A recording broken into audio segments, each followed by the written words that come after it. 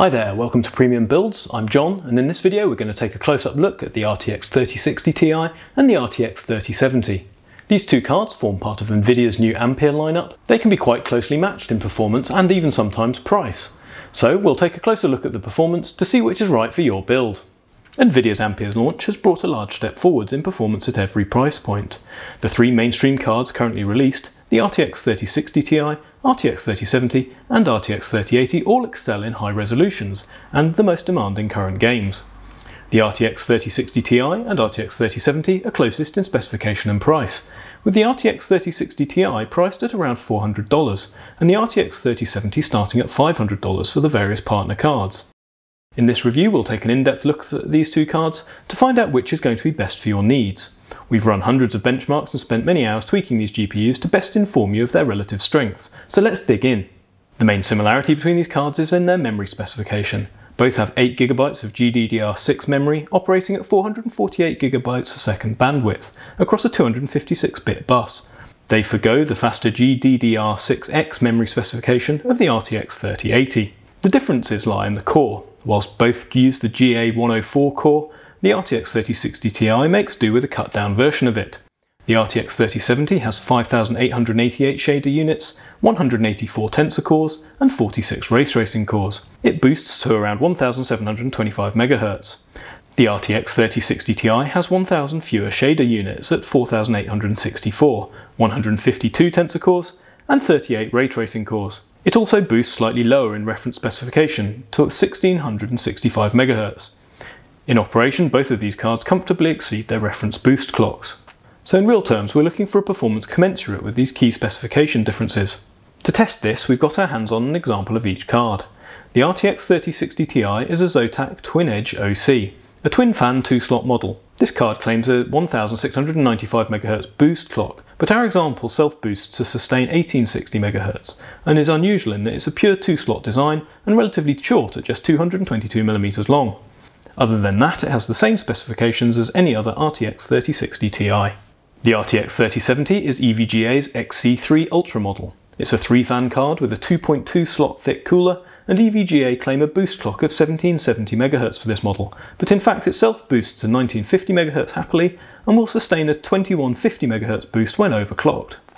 All tests were conducted on an identical test rig. The system comprises of a Ryzen 5800X CPU with Power Boost Overdrive enabled, an MSI Mortar B550 motherboard, and 16GB of RAM clocked at 3600 MHz CL16 and operating in dual channel mode. The power supply is a 650 watt Antec unit. A note on how we test. These tests are conducted on what we consider real-world settings, that is high or highest unless the very highest settings are a serious detriment to performance. We're aiming to present to you the card's performance as close as possible to how you will experience them in your own PC, whilst playing the games that you love. The tests are completely standardised and identical in each benchmark, so the cards are being tested like for like. First, let's check out some synthetic benchmarks to see how the GPUs perform in a standardised test, and also to verify that our examples are comparable to the other versions. We'll also take a quick look at overclock performance just to see how much performance there is on the table, although this isn't an in-depth look at overclocking these cards. We've included the GTX 1080 Ti and the RTX 2080 Ti for reference.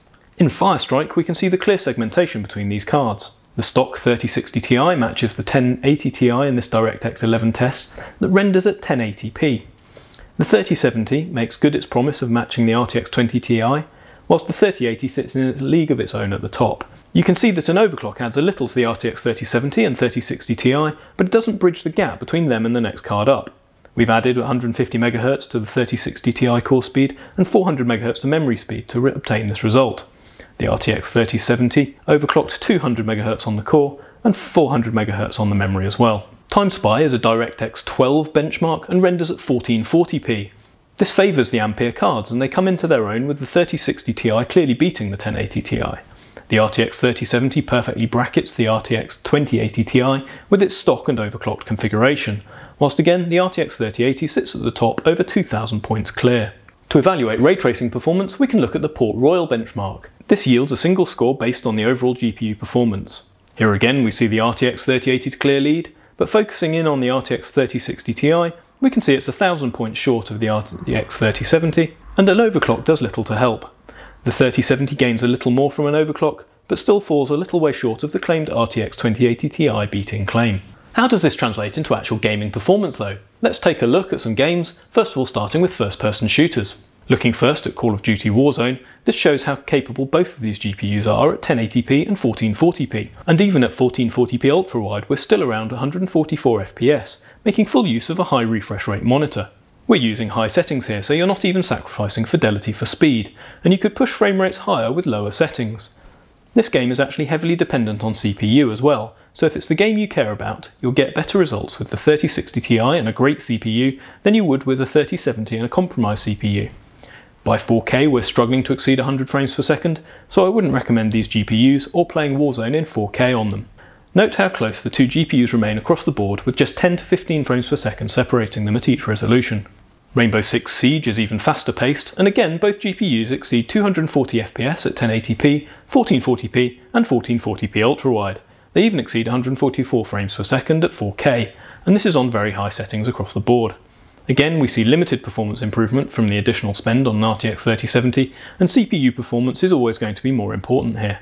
Finally, as an example of a well-optimised first-person shooter, Doom Eternal shows strong scaling both with hardware and resolution. Again, we see very high frame rates of around 300 frames per second average on 1080p, over 200 for both the RTX 3060 Ti and 3070 at 1440p, and well over 144 frames per second at 1440p ultrawide. Here, about 20 frames per second separates the 3060 Ti and 3070 with settings like for like, but realistically the difference to the players of 205 frames per second versus 225 frames per second is minimal. Both provide an excellent experience and exceed the refresh rates of very high performance monitors. That's at 1440p and 1440p ultrawide, and it does very well at 4K as well. Moving on then to AAA titles, this is where we perhaps see a little bit more separation between the two cards. Red Dead Redemption's inbuilt benchmark gives us an insight into the demands of current games. These have all been run at identical settings, a mix of high and ultra, and favouring visual quality to best show off the game's graphics. In reality, you can drop settings for more performance at no real cost to the visual quality of the game. Nonetheless, exceeding 60 frames per second is our target here. Even at 1080p we see the average below 100 frames per second. That's a function both of the demands of the game, but also the fact that the rendering pipelines in Ampere are set up to be more efficient at higher resolutions, so you're not seeing their full potential at 1080p. Moving on to 1440p, both GPUs exceed 60 frames per second, but the 3070 scores 87 frames per second to the 3060 Ti's 69 frames per second. Nice. Both are totally playable, but you can see that you will have to lower settings a bit more on the 3060 Ti for equivalent performance. Manually forcing settings to high, except keeping textures at ultra, sees performance lift to 81 frames per second on the 3060 Ti, but it keeps the game's visual flair intact. At 1440p ultrawide, again we see that both remain playable, but there's a hit to the performance with 59 frames per second on the 3060 Ti and 68 on the RTX 3070.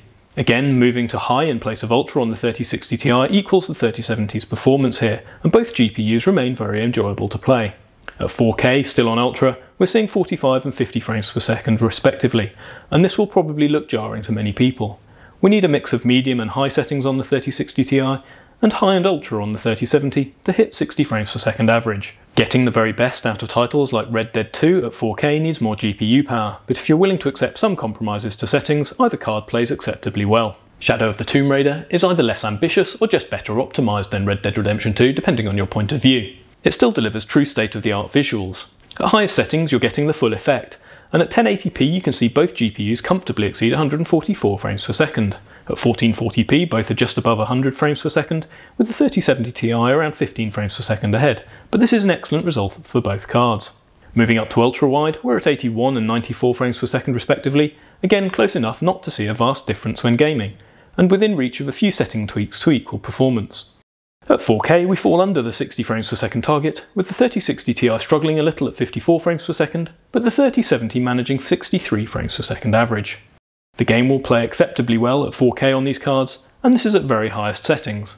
Note that all of these benchmarks will run with both the ray tracing shadows and DLSS set to off. Finally, Flight Simulator 2020 requires a brutal mix of top-end graphical power and CPU power to generate its next-gen gaming experience. You can see that by the fact we're CPU limited at 1080p high settings on both cards, with GPU utilisation rarely exceeding 90%.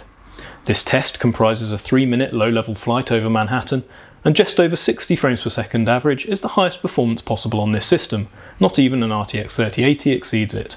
It's limited by the Ryzen 5800X. At 1440p and 1440p ultrawide, the 3070 takes a 10% lead over the 3060 Ti, and it extends it to more like 20% at 4K. Both of these GPUs are exceptionally capable in this title at 1440p and 1440p ultrawide, and you can mix ultra and high settings for stunning scenery and nearly 60 frames per second performance. Like first-person shooters, this is a title that actually needs careful consideration of the whole system to get the best performance out of it. Much of the hype around these next-generation Ampere cards has focused on Cyberpunk 2077. This is thanks to its very demanding graphics, and also its implementation of the RTX and DLSS 2.0 technologies from Nvidia. Whilst we have spent significant time playing and testing it, we don't feel it's ready for anything more than a qualitative assessment at the moment. Performance is changing all the time with various fixes and updates, hopefully for the better.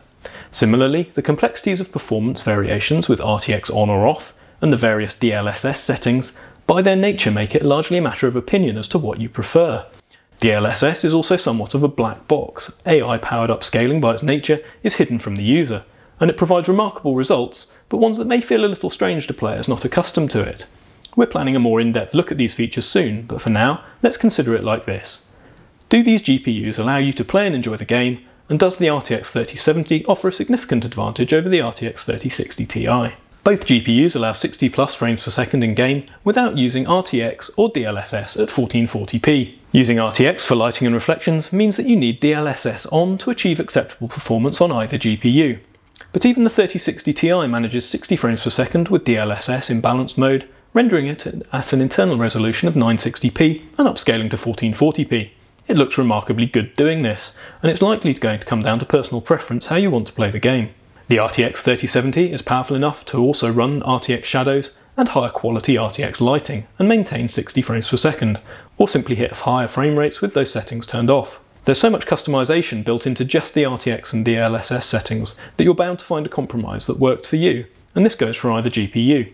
At 1440p ultrawide, both cards begin to struggle to hit 60 frames per second, and at 4K, you're either looking at maximising assistance from DLSS or unacceptable performance, particularly on the RTX 3060 Ti. RTX isn't really viable on this GPU at 4K, with frame rates dropping to the 30s. With RTX off and DLSS set to balanced, the RTX 3060 Ti is still capable of 60 frames per second at 4K, showing the value of that upscaling technology. For Cyberpunk 2077 then, at 1440p either card provides an excellent experience and you'll enjoy playing the game. At 1440p ultrawide or 4K, we'd recommend an RTX 3080 if you want to experience the full gamut of next-gen graphics that this game has to offer. Let's talk about the value of these two cards. Value is of course relative.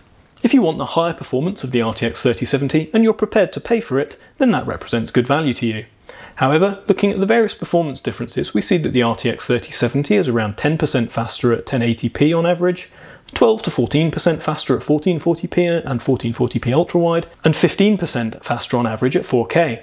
However, it's 20% more expensive at suggested retail price. Further, as we've shown in these tests, the RTX 3060 Ti is just as capable as the RTX 3070, and it's often just a case of slight settings tweaks to bring the cheaper card up to the same level of performance. Factors like the identical VRAM specification make it even harder to separate them. If you want the best value, then that's clearly the RTX 3060 Ti. If you're prepared to pay for that slightly richer visual experience or extra performance, then the RTX 3070 brings that to the table for around $100 more. Make sure though that you're not overpaying, particularly for the RTX 3060 Ti. So what are my conclusions then from these tests? Well, first of all, at 1080p you're really not getting the best value out of either of these cards. Ampere's architecture is set up such that it excels at higher resolutions. Equally, you're almost always going to hit CPU limitations in a lot of games because both of these GPUs are so powerful at rendering in 1080p. You can perhaps make a case for either of these cards at 1080p if you want top-flight performance in first-person shooters, and you've got a very strong supporting system with top-flight CPU like the Ryzen 5600X or an Intel i5 10600K. Equally, if you want to play AAA games on a 1080p monitor and you can't bring yourself to turn any settings down from Ultra at all, then these cards enable you to do that. At 1440p, again the 3060 Ti is a strong performer, with the 3070 offering slightly higher frame rates or visual settings, whichever is your preference. But there's no night and day difference between these cards, and if you're working to a budget, the RTX 3060 Ti is the right choice. At 1440p ultrawide, you do see slightly more performance from the RTX 3070, and if you're intending on playing AAA titles at that resolutions, it's a great starting point.